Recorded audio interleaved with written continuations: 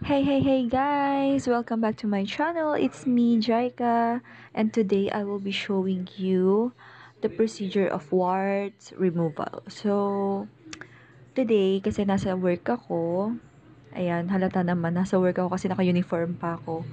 And, iwa-wart removal nila ako. Kasi chinek nila yung face ko, may mga warts na. Konti pa lang naman, pero kailangan maagapan na kasi it's a virus. So, kumakalat siya. So, ayan, winawash ko muna yung face ko kasi nasa work ako. Naka-makeup ako. So, kailangan i-wash muna kasi dapat clean yung face. Ayan. So, yung warts kasi guys, ayun nga, sabi ko, it's a virus. Skin to skin siya. So, kung yung kasama mo is may warts, tas nagbeso-beso kayo, pwedeng malipas sa'yo, pwedeng mahawa sa'yo. Kaya, ayun, hindi talaga siya may iiwasan. And, kung mababa yung immune system mo, mas mabilis ka talagang magka-warts. So, if I were you guys na mayroong mga warts, kahit konting-konting-konti pa lang yan, patanggalin nyo na kasi virus yan, kumakalat yan. Hanggat nasa face nyo, nasa neck nyo, or kahit saan, tumutubo siya. Ayun, habang nakistay yan dyan, kakalat yan. So, itong next na ginagawa naman na procedure sa akin after ko mag-wash ng face, nilagyan na ng anesthesia yung mga warts ko. Yan yung mga part na may warts ako. Nilagyan ng anesthesia kasi susunugin yung warts ko.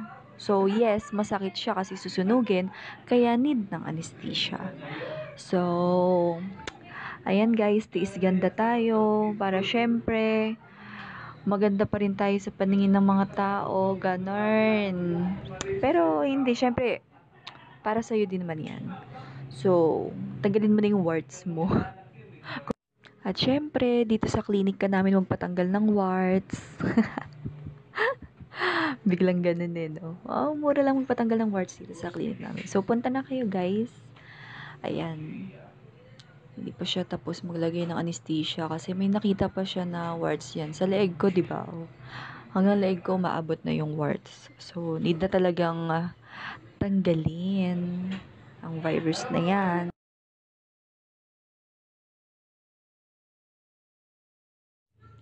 So, yep. This time, tatanggalin ko na yung anesthesia cream na nilagay sa face ko kanina.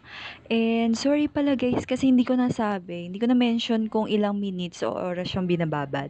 1 hour po. 1 hour siyang binabad sa face ko. So, ayun. Ako na yung nagtanggal. Ayan. And, kung mapapansin nyo, nagkaroon siya ng redness. Yan. But it's normal naman na magkaroon siya ng redness. Since kasi binabad siya talaga. Ayan. So, yes, this is it mga friends. Ayan, susunugin na yung mga warts ko. Ayan, and kung mapapansin nyo, may mga spark na lumalabas. May konting spark kasi nga sinusunog niya. And kung tatanungin nyo ako kung masakit or hindi, masakit, pero tolerable. Konti lang yung sakit niya. Though nilagyan siya ng anesthesia kanina, yung cream, masakit pa rin siya. May mararamdaman ka pa rin na konting-konting kirot. Konti lang naman. Kayang-kaya mo yun, bes. Kung ako kinaya ko, kaya mo rin yun. Ayan.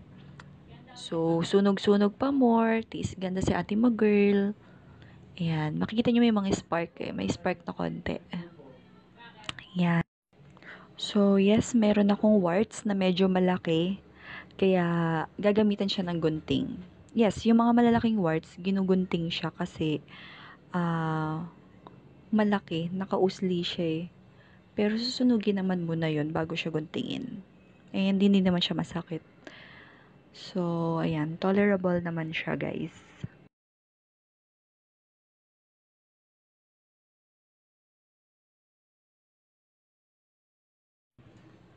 So, ayan, nilalagyan naman ngayon ng antibiotic cream for anti-inflammatory, anti-redness, and antibacterial na rin siya. So, yun. Magandang ilagay itong cream na to after nun. Ayan. So, yep.